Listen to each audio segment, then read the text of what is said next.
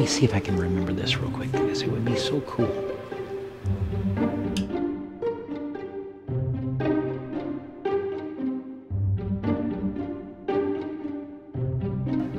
Hi, I'm Gary Lopes, and I work with the Innovation, Engineering, and Technology team aboard the Battleship Iowa here in San Pedro, California.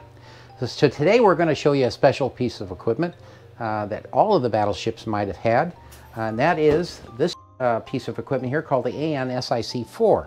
It's an amplifier oscillator unit, and what's really special about this piece of equipment, this is where all the alarms come from. So that would be the general alarm, chemical alarms, collision alarms, everything, all of those alarms come from this box right here, which is then sent over to the big amplifiers for the 1MC system right across the room from me here.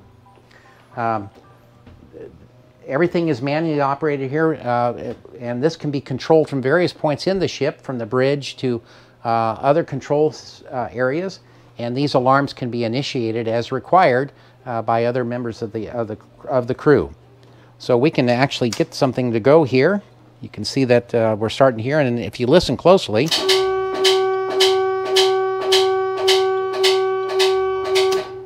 that was the general alarm, and what you heard not only was the alarm itself, but you could hear the big relays on the amplifiers clacking away back here as they sent out that alarm signal. So there you go. Now you know how the alarms are sent on a battleship.